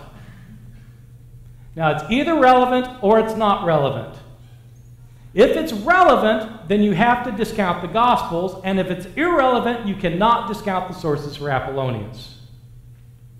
With respect to apparitions, he acknowledged that there are apparitions. He has friends who have had apparitions. In other words, we know that apparitions are historical phenomena. They are well established, that people have visions of people who have already died. I'm arguing that Jesus' followers had visions like the visions his friends have had. These are historically documented. They can be historically documented because they're events that transpire. What about resurrections? Are they events that transpire? We don't know. They would be miracles. He points out, though, that with these apparitions, nobody goes to check to see if the tomb is empty. This is my point. The empty tomb is lurking behind his apologetic. It's the empty tomb that at the end of the day convinces him about the apparitions. But you'll notice he hasn't marshaled any evidence for the empty tomb. He's simply asserting that if people had apparitions, they would have gone to check the tomb. This is where historians have some things to say. As it turns out, historians know what happened to crucified people in the Roman Empire. They generally were not allowed to be buried in family tombs. In most instances, they were thrown in common graves where their bodies deteriorated and disintegrated within days. So if he wants to talk about the empty tomb, then we will have some more things to talk about. But if he doesn't want to talk about the empty tomb, then his statement about apparitions is no longer applicable, if you see what I mean. Mike has pointed out that historians need to consider their bias. Let's talk about biases for a minute. Mike is a believing, conservative, evangelical Christian who believes in his heart of hearts that Jesus was physically raised from the dead. He approaches his historical study with that as his firmly held belief. I too once believed that, and I approached my study of the New Testament with the same belief. The results of my scholarship led me to renounce my former beliefs. And I have to say, I left the evangelical fold kicking and screaming. I did not go easily. I wanted to hold on to my faith. I tried to hold on to my faith. I did everything I could to hold on to my faith, but I got to a point where I realized that the historical evidence did not support my faith. I did not go with my personal bias. Quite the contrary, I ended up changing my mind despite my bias. So it won't do to say that I'm biased against the resurrection, because for the majority of my adult life, I believed in the resurrection and wanted to believe in the resurrection and tried to believe in the resurrection. Mike, on the other hand, has wanted to believe in the resurrection, and he does believe in the resurrection. Which of us is taking a historical approach? I'm not disputing Mike's beliefs or your beliefs. The vast majority of you believe that Jesus was raised from the dead. What I'm arguing is that that belief of yours is not founded on historical evidence. The resurrection of Jesus, if it happened, goes beyond anything like historical evidence. Historical evidence cannot establish the resurrection. It is a faith claim. It is a claim that there is a God who is in control of this world, who created this world, who sent his Son into the world and raised his Son from the dead. Those are theological statements. I'm not saying they're true or false. I'm saying they're not historical. Historical statements have to do with what historians can establish as probably having happened in the past. Historians can be believing Christians, they can be Jews, they can be Muslims, they can be Buddhists, they can be heathens, they can be apostates, they can be atheists, they can be agnostics, they can be all of the above. But the evidence they adduce has to be available to everybody that I've named, or it's not historical evidence. If it's historical evidence, it's based on presuppositions that everybody I've just named can agree on, not people with only one particular theological point of view. If the historical conclusion requires the theological point of view, then it's not a historical conclusion, it's a theological conclusion. Thank you.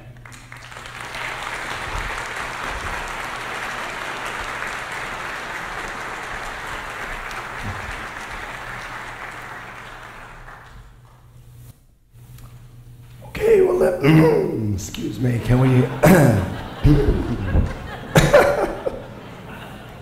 start over on that one?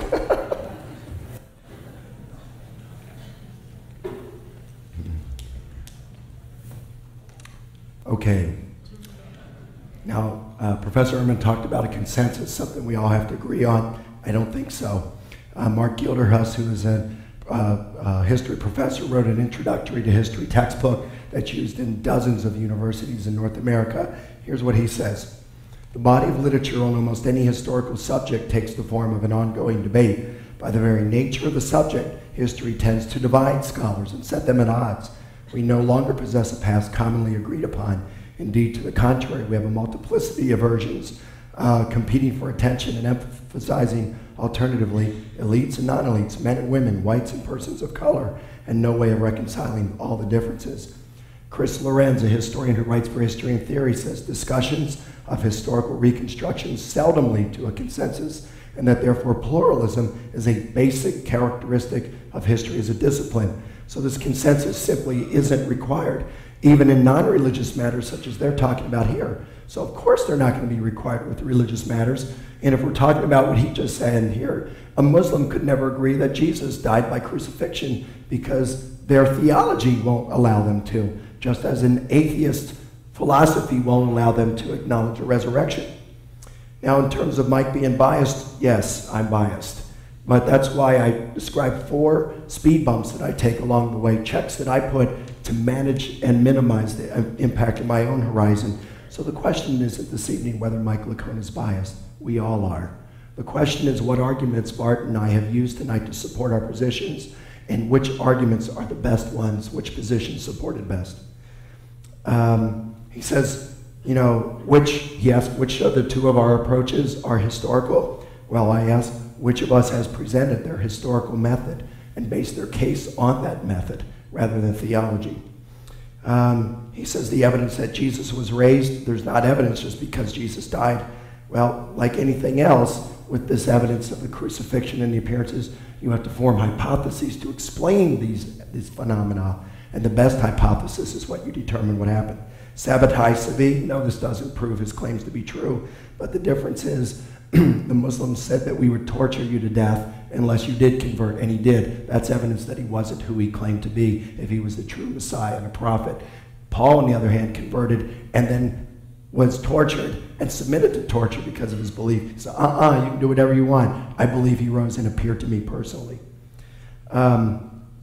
According to the apparitions, he said the empty tomb lurking behind it. Well, I do believe in the empty tomb, but I don't see it lurking behind it. What I meant by that, to clarify, is that bodily resurrection is consistent with an empty tomb, of course, and both Bart and I agree that Paul did believe that Jesus was raised in his transformed physical corpse. So now I just conclude with a story, and that is about 20 years ago. My wife and I lived in Northern Virginia, and my brother-in-law, Terry, who's here this evening, came and visited us, and one evening we went up to Washington, D.C., which was close by, and we took a ride. We tried to go down Embassy Row, because that's where all the embassies to the U.S. are lit up. And you remember that, Terry? They're lit up and they're beautiful. Well, I was driving and we got lost and ended up in a bad section of town. And contrary to the stereotypical male, I pulled into a gas station to ask for directions. Well, it was one of those places where you have a thick bulletproof window that you had to pay the attendant from. So I got out of the car and walked up toward the window, but before I could get there, I was approached by 5, 6 guys standing there in the parking lot. And they said, can we help you with something? And I said, yeah, I'm looking for Embassy Row. The guy who was the apparent leader of the group gave me directions, which were almost certainly wrong, but I realized we were in danger at that point. So I said, hey, thanks, appreciate it, started to walk away. But before I could get 2 steps away, the guy said, hey, wait a minute. I gave you directions, now you give me money. And at that point, the other 5, 6 guys surrounded me. Well, I knew I was in danger, but I was a 2nd-degree black belt in Taekwondo at the time, had my own martial arts studio. I was in my 20s, thought myself invincible. So I took a step toward the guy, looked him right in the eye and said, not tonight, gentlemen. Well, often in the world of scholarship, those who investigate Jesus' resurrection gets surrounded by other scholars who say, hand over your evidence for the resurrection. We don't use that in our hood. Well, this evening I've shown that we can use it and conclude that Jesus rose from the dead. So I'm not handing it over. Not tonight, gentlemen.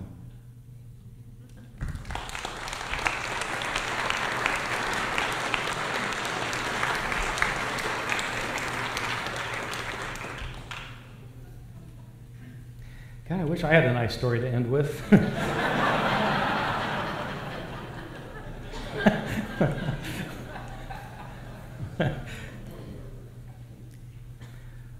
Mike has cited a number of experts on history as to support his various points of view. This is a very common way of proceeding when talking about one's perspective. I want to just kind of stress a subsidiary point, which is that I hope that you all, as we say where I live, you all, I hope you all realize that expert opinion is opinion. Mike's opinions are his opinions, my opinions are my opinions, the people he quoted are their opinions. Opinions are not evidence. Expert opinions are not evidence. 2,000 years ago, if you would have asked the scientific experts about the solar system, you would have gotten a particular point of view. The fact that it was an expert opinion has nothing to do with the reality of the case. You yourself have intelligence, and you should use your intelligence to weigh the pluses and minuses of what we've been talking about. Mike has stressed, rightly so, that there are data in history and that you need hypotheses to explain them. The reality is you don't need the hypothesis of the resurrection to explain the three data that he continually has stressed. You don't need a resurrection to explain that Jesus was crucified. He was crucified whether or not he was raised from the dead. The crucifixion is not evidence of a resurrection. The visions that his disciples had need to have some kind of hypothesis, and I've given you one. Namely, that people often have visions of people, of those who have died that they're close to and that they love and that are dear to them. Mike acknowledges that that happens. It may have happened in the time of Jesus. It may have happened to his disciples. That at least is plausible. It's a historical hypothesis that I have. Is it more probable than the hypothesis of the resurrection? Well, historically speaking, yes, it's more plausible and more probable because we know this sort of thing happens all the time. So if you're just talking in terms of probabilities, it's the more probable hypothesis.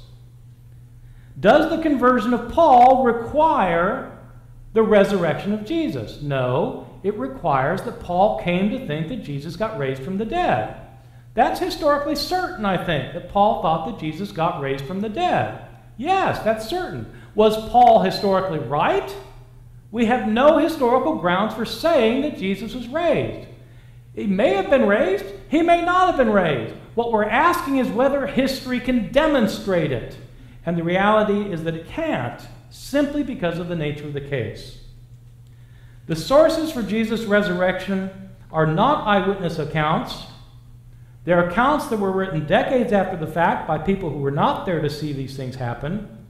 The stories they tell about Jesus' resurrection and his life were changed year after year, decade after decade, as they were told or retold. These stories are not internally consistent with one another. They have discrepancies among them so that they're not the kind of sources that historians look for when they're looking for reliable historical sources.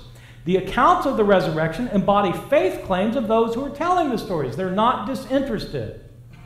These kinds of sources have to be used very carefully by historians in trying to figure out what really happened. There are some things we can say for certain really happened, I think. I think we can say for certain that Jesus was crucified on orders of the Roman prefect Pontius Pilate, that he was crucified. Certainly we can say that.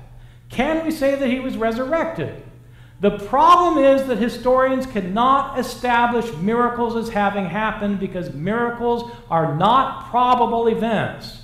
They wouldn't be miracles if they were probable. They're highly improbable. That's why we call them miracles. But historians can only deal with what probably happened. Jesus may have been raised from the dead, and many of you, most of you, think that he was. But the reason you think he was is not because there's historical evidence. The reason you think he was is because you've had some experience of Jesus in your life, and the way you explain that is on the basis of his having been raised from the dead. It's an experiential statement rooted in a theological claim. It is not based on historical proof.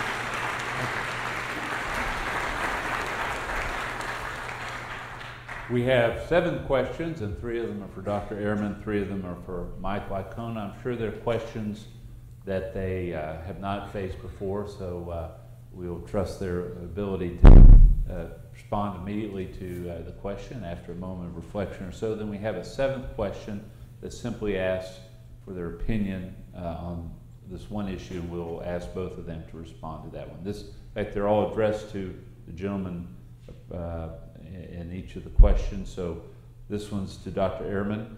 According to your definition of miracle as the least probable explanation of the resurrection, How do you explain the birth and growth of the church without the resurrection of Jesus? That would be the least probable occurrence had Jesus not been raised. Yes, thank you. This is an excellent question. It's a very difficult question. I teach a PhD seminar at UNC Chapel Hill on this question. We spend an entire semester with PhD students trying to answer this question. It takes us an entire semester to get to the bottom of the answer. So let me give you the 25-second version. I sometimes get asked, doesn't the fact that Christianity succeeded show that Jesus must have been raised from the dead? I think the answer to that is no. Because if you want to say that the success of religion has to be based on the truth of its truth claims, then what do you do about all the other religions in the world? Is Islam true because it succeeded?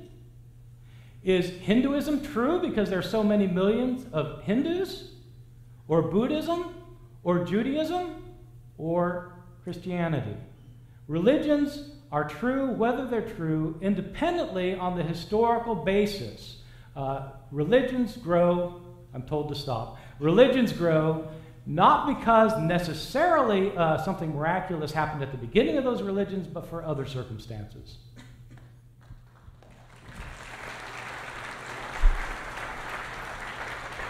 And a question for Michael Licona. How significant is it that women are called as witnesses to the resurrection?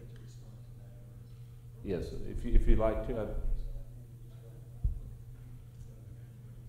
I would allow you a 30-second response, either response.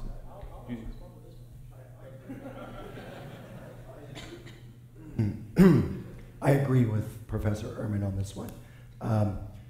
And you can't explain the belief or the growth of the church without belief in the resurrection. So that's what we're looking at, not the resurrection, but belief in the resurrection. But tonight's debate is on the best explanation for how they came to that belief in the resurrection. And I've argued that the resurrection is the best cause of that belief. Any further response? No, that's fine. Mike, how significant is it that women are called as witnesses to the resurrection? How significant for the witnesses? Yeah, how significant is it that women, and we reading literally, are called as witnesses to the resurrection? Well, that has to do with the empty tomb, which I haven't argued this evening, because it's the empty tomb, one of those facts that belongs to historical bedrock. I believe it, but I haven't included it because of that. So I do think it's significant. However, the women, because they, a woman's testimony in the first century was not regarded very highly. And in fact, most Jews thought that it was men who would be the recipients of divine revelation, not women. So this double type of embarrassment there, plus the fact that it's in a patriarchal society, the men are cowering behind closed doors. If you were making this up in the first century, you just would not have made this up if you want them to follow and believe in the resurrection. 30 seconds? Sure, okay. This is a really interesting argument that a lot of people have made, that nobody would have made up the idea of women discovering the empty tomb, because as Mike is saying, women were not seen as credible witnesses. There are several problems. First of all, Paul is our first witness to the resurrection. He mentions the resurrection appearances, and he never mentions any women. The first source that mentions any women is the Gospel of Mark.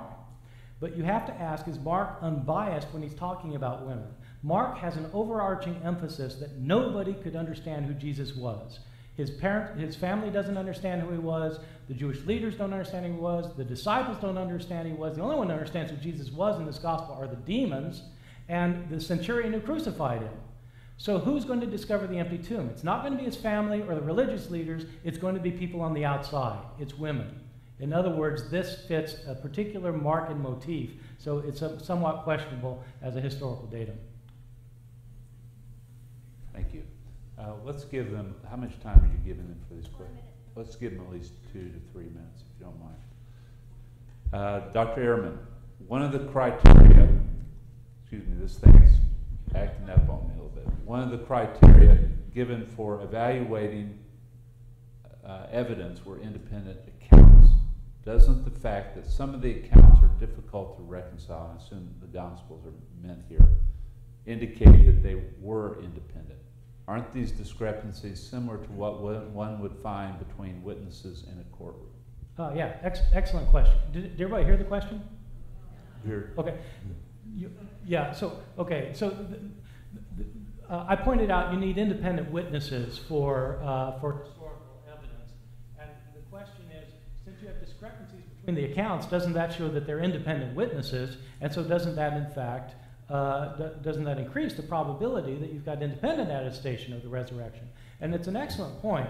But the way you have to establish whether the Gospels are independent of one another is by a detailed analysis of their similarities and their differences. Scholars have been doing this for hundreds of years. And what scholars have pretty much shown, I mean, it's pretty standard. I assume Mike's going to agree with this. Mark in priority? No? Yes, okay.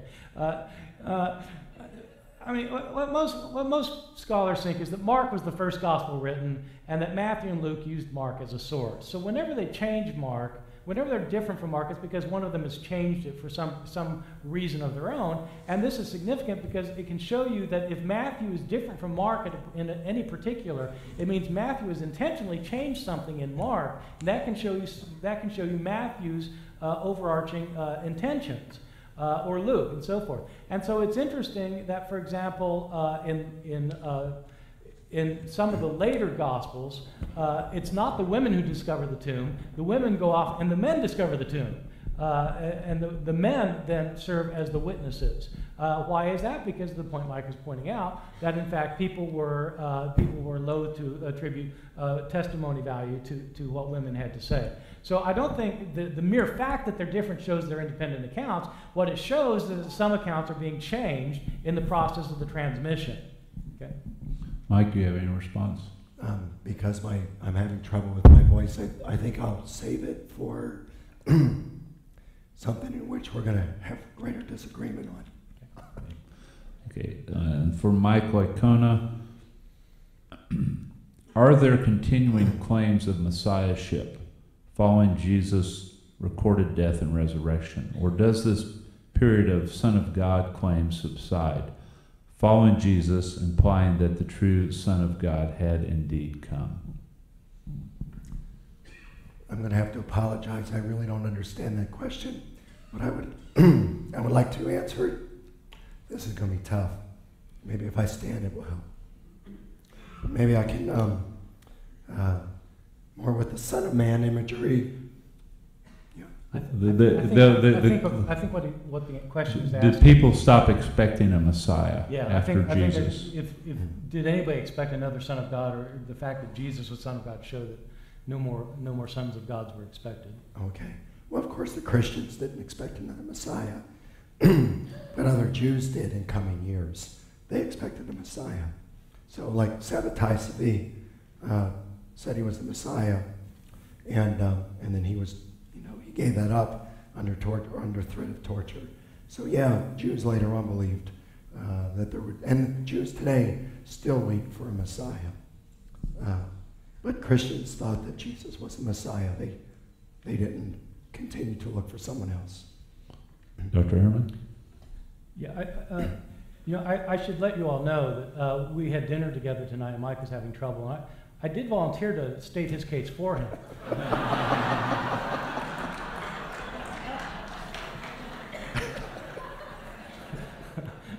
Okay, we'll go to the next question.